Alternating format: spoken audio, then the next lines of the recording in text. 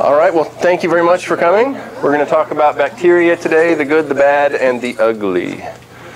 As we know, there's good bacteria, bad bacteria. And the bad bacteria that makes you really sick and might kill you, that's pretty ugly. So these are just different shapes and groupings of bacteria. Whenever you hear somebody say they have strep, like streptococcus, that means that it's right here in a line, and it's circular. Coccus or cocci is kind of like a grape. And so it's a round shape. If it's a bacillus or more of a tic-tac shape, then that's the bacillus. And streptobacillus is in a line, and if it's in a group, that's called a staph, like staphylococcus up there. Just a little background info for people that don't know about bacteria. Typically 40 million or more bacterial cells in a gram of soil and 1 million in a milliliter of fresh water. So this is much more than a gram and much more than a milliliter. So in tiny amounts. So these are tiny, tiny little single-cell organisms. We have 70 trillion cells and 4 times that many bacteria. Most of that are rendered harmless by our immune system, which is always boosted by being well-adjusted, having a good nervous system, 300% boost in your immune system with the chiropractic adjustment, as we know. Antibiotics in 1928, Alexander Fleming found out that bread mold actually killed bacteria, so this is where antibiotics came from.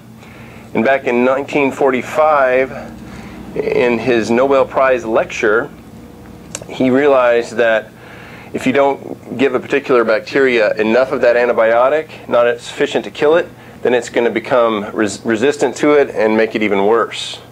And that is what has happened today. As this shows, 1946, 88% of staph infections were killed by penicillin. Then it went down 4 years later, it was only 61%. About 30 years later, it was only 10%. And now only about 5% of staph infections are killed by penicillin. So then we had to come up with 5 million other kinds of antibiotics. And so it's just gone out of control since then.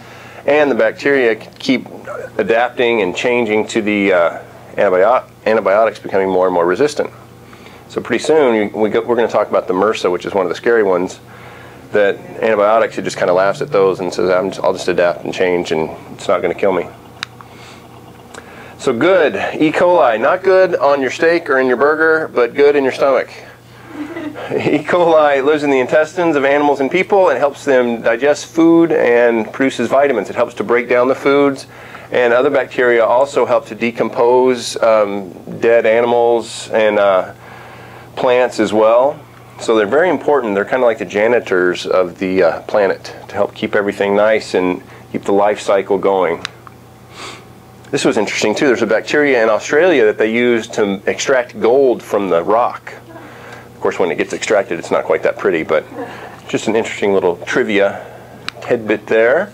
And also, as we know with the big oil spills that we have from time to time, they always incorporate bacteria to help to eat up the harmful parts of the oil, which is really nice.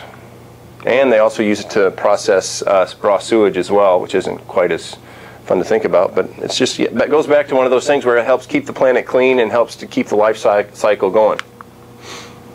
How we use bacteria. For yogurt, you get good bacteria out of that. For fermentation, for beer and alcohol products, vinegar, and certain cheeses as well. That's why when you take antibiotics, you get depleted in the good flora, the good antibiotic or good bacteria in your stomach. You have to eat you some nice probiotics, some yogurt, or some cheese. Good staph versus bad staph. We know that you can get staph infections. I had a friend of mine that got a staph infection in his leg in college. He got out of bed one day, big athletic football guy, got out of bed, couldn't stand up. Found out he had a staph infection in his leg, didn't know how he got it, and they were worried they were going to actually have to take his leg. And he ended up taking 2 red shirt years for medical reasons and then came back and ended up having 7 years of school paid for at Vanderbilt because he was so sick and almost lost his leg. Real nice guy. It was kind of scary. There's 180 different species of staph that grow on your skin. The staph epidermidis helps prevent the Staphylococcus aureus from going crazy, running amok, and causing infections. And that's one of the problems with any kind of antibiotic ointment. When you have an injury or a rash or a scrape, you put the antibiotic ointment on your skin, and that's going to kill the good and the bad bacteria. So you want to keep the good bacteria, so better just to wash off with some water, maybe some soap, and that's it. Or hydrogen peroxide is really good too, just to get extra clean it on the bubbles, help get all the bacteria out of there. And you also have acne bacteria that'll help break down the lipids inside the cells and transport the fatty acids that it breaks down onto the skin, and that reduces the pH and prevents the growth of the Streptococcus pyogenes, which creates pus, which is unpleasant as well. So this goes back to the antibiotic ointment that I talked about. It kills the good and the bad. You don't want to have that. And they sell, of course, they sell the Band-Aids now with it already built into the pad, so you need to make sure you avoid those and just be smart and use a little hydrogen peroxide like we used to do back in the day, and let it bubble out, and it doesn't burn or anything like the iodine used to burn. And so now you just use this. Or the mercurochrome burned. Yeah. I'm a little too young for the mercurochrome, so I don't remember that. No offense. And colloidal silver, this is a better alternative than the antibiotic ointment. You can spray it on anything, any healing injury, on burns, and it's going to not have any scarring. You can sterilize anything with it. And also, unlike the antibiotics, the bacteria won't develop any kind of resistance to the colloidal silver. And basically all it is silver in a suspension of distilled water. And Dr. Bergman recently talked about how to make that yourself. You can make it at home. Bacteria in your eye, the Corynebacterium xerosis is one of the only bacteria that will exist in the high salt content of the tears of your eye, and can actually withstand the action of the enzymes that are present in the fluid of your eye as well. Because we always get things in our eye. Sometimes you'll be riding your bike and you get a bug in your eye or something when you were a kid. And any bacteria that might have been on your eye, these bacteria actually help to fight those off. This is an interesting one, Helicobacter pylori. I wrote a paper about this probably, over 20 years ago, because that was like the cutting edge. That's what causes ulcers. It burrows down into the lining of your stomach, and it's the cause. It's not stress, it's not pizza, it's this bacteria. Well, what they've found out now is it's actually when the goblet cells aren't functioning properly, and that's the cell that secretes mucus into the lining of the stomach. So that way it protects it from the acid that's in there, the hydrochloric acid.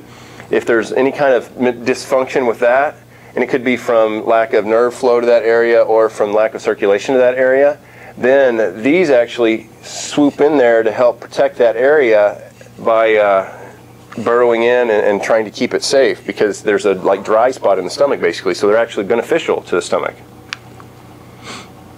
E. coli, you got the nosocomial infections, which is a fancy word for you go to the hospital and you get an infection. Usually it's MRSA in the States nowadays, 29%. Urinary tract infections, 46% are the E. coli, 24% from the surgical sites, and it's the most prominent nosocomial pathogen, but now we've got MRSA, which is a little more prominent as well. So, and it causes severe pneumonia, so basically all that is when your lungs fill up with fluid, so you can't breathe, which is definitely not good. But the real cause of disease is a weakened immune system. The overuse of antibiotics, and antibacterial agents such as the antibacterial lotions and the hand sterilizing things like that, and sterilizing food have all kinds of problems that are far more wide-ranging than we even realize to this day. But we're starting to come around because we're realizing that the more antibiotics we feed the cows and the pigs and the livestock, the more it ends up coming back to us through the food chain, because it's all in one cycle. If you're consuming, even if you're not even consuming animals, if you're consuming produce, they also get the same infection, which we're going to talk about in a minute how that happens. So how to optimize your gut flora? You need to stop consuming sugary foods, because bacteria love sugar. And so that's going to make them just go crazy if you're eating sugar, so you need to avoid that. You need to eat healthy diet low in sugars, grains, and processed foods, and that will cause your good bacteria to flourish. And that naturally builds up your body's defenses against any bacterial infections. But even if you have an extremely low sugar diet and are eating all the nice organic vegetables, etc., if you take antibiotics, that's going to kill the good and the bad, like we talked about. So then your body doesn't have any natural defenses against any foreign invaders. Chlorinated water is a bad thing as well, and a bacterial soap kills the good bacteria on your skin. The staph epidermidis that we talked about before. Agricultural chemicals and pollution can also decrease your immune system, therefore negatively influence your gut bacteria. And this is really interesting. Natto, this is fermented soybeans from Japan, and they're supposed to be really good to repopulate. It's like yogurt on steroids as far as the amount of good bacteria you'll get if you can handle this. It's not the most appealing looking item, but it's supposed to be really good. So, and it's good for you, so it depends on if you're eating for the effect or for the flavor. And if you've been sick, you might want to really boost this up and eat some natto. The bad disease-causing bacteria, they can attack the body cells directly, and some actually produce toxins.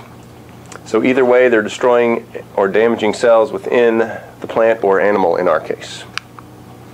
And the ugly. A lot of, well, not a lot, but these conditions here are caused by a few species of bacteria that are pathogenic. You've got cholera, syphilis, anthrax we're all aware of, leprosy, and this little thing called the bubonic plague. It's not good, very ugly. And the most common fatal bacterial diseases are respiratory infections, which tuberculosis is one of these, kills about 2 million people a year in sub-Saharan Africa. So some of the bacteria enter the body through the intestines. That occurs by eating or drinking contaminated food, and cholera is an example of that from contaminated drinking water. Food poisoning is brought on by eating food contaminated with salmonella or E. coli. I was so fortunate to eat contaminated eggs in Germany when I was over there and got salmonella. And this is a very unpleasant condition to have. I was probably about 265 pounds at the time, and I was trying to keep my weight up. It was really hard. I had to eat all the time. And I thought the eggs looked a little greenish, but I didn't care. I had to eat trying to gain the weight. Oh, I was sick for about a week and a half and lost about 20 pounds. It was not good. This is the one that causes the bubonic plague, the Yersinia pestis. It caused millions of deaths in the 14th century in Europe, and they believed it was carried on the fleas that were on rats and other squirrels, rodents, things like that. Listeria, this is one of the recent things in the news today. They've got documented 25 deaths so far, 72 illnesses from cantaloupe that were grown in Jensen farms. Unfortunately, my wife actually has had listeria, and that's a picture in the middle there of the listeria bacteria itself. And they also had problems with romaine lettuce. They had listeria on that as well. The symptoms, they're flu-like symptoms. That's pretty much it, unless it gets into your nervous system, and then you can have convulsions and more severe symptoms. And the people that have immune systems that aren't 100% and they're really, really young are usually affected the most by this. And the scary thing about this that we'll talk about, oh, here we go. Flu-like symptoms, fever, muscle aches, diarrhea, nausea, but if it gets into your nervous system, as I said before, it can cause more severe problems. But they said even if you have the cantaloupes and you wash them, it's not good enough because it can get into the meat of the fruit itself. So you just have to throw them away if you got them at Jensen Farms. E. coli, doesn't that look tasty? A little E. coli on your steak and chicken. Study found that Staph aureus, the bacteria that causes most staph infections, was present in the meat and poultry industry, grocery stores at unexpectedly high rates. Over half of those bacteria were resistant to at least 3 classes of antibiotics. There were 80 brands of beef, chicken, and pork and turkey from 24 grocery stores from LA to Washington, D.C., so it definitely applies to grocery stores around here. And according to this, the reason that there's so many infections nowadays is that they're using low doses of antibiotics for our livestock, which creates an ideal breeding ground for these out-of-control drug-resistant bacteria that moves from the livestock into the humans. And the way it gets into the actual produce is, even if you're using organic produce, that you have to use manure for fertilizer for that, and if it's from a cow that is infected, then the plant actually can get it through the manure. So it's just a scary little cycle how they all get carried from one to another. So unlike typical staph bacteria, the resistant or MRSA is a serious growing public health problem that we talked about a second ago, and it's exacting a greater death toll than the modern plague like AIDS, even though we know that we have a different story where it comes to AIDS. So this is how they look at it, MRSA. It's like a superbug. Dun, da, da, da, superbug. It's much more dangerous because it has become resistant to the broad spectrum antibiotics commonly used, such as methicillin, oxacillin, penicillin, and amoxicillin, to kill it. And in the meat study, they actually detected staph bacteria that are resistant to up to 9 different antibiotics. So basically, if you get MRSA, you hope it's not the flesh-eating kind, because it'll literally start to eat your body and the tissue, and it's just not pretty. 70 to 80%, actually, up to 84% of all antibiotics used in the world are used on our livestock to make sure that they not necessarily don't get sick, but that they actually get bigger. They can feed them more, and when you eat more, you have more of a chance of developing infection. So they're just like, we'll just pump them full of antibiotics and not worry about what happens after that. So farmers that run concentrated animal feeding operations, or CAFOs, they reported that they used a whopping 29 million pounds of antibiotics in 2009 alone. 29 million pounds. That's a lot of pills, or shots probably in their case. 70% of hogs and 64% of the workers that worked with the hogs actually had MRSA infections, or tested positive for the MRSA. They might not have an infection yet, but they had it on their body. So, as I said before, they not only embed in the meats, but they get into the produce, cantaloupe, apples, strawberries, just through the fertilizer that is used to grow those vegetables and fruits. So even eating organically might not be safe for you. So basically, you just have to grow all your own stuff. That's the only way to really be sure of what you're eating. But even then, raccoons and possums. Yeah, you never know, and pollution just from the smog in the area. Yeah, you never know what you're going to get. So obviously, they're very resistant to cutting back on antibiotic use. But in Australia and Denmark, they've cut back on it quite a bit and have noticed a drastic reduction in MRSA types of infections in their animals and their workers. So it's another money thing. They're just like, we're just going to keep it the way it is because we actually can produce bigger units, so to speak, with the cows and the pigs and such, so they make more money, and they don't really care about the health effects. In 2006, there was a study published in the Journal of Infectious Diseases that drug-resistant bacteria among antibiotic-free chicken, they were hard to find. So if you have antibiotic-free range chicken, and they aren't taking the antibiotics at all, you have a better chance of having healthier meats and less chance of infection by the drug-resistant bacteria.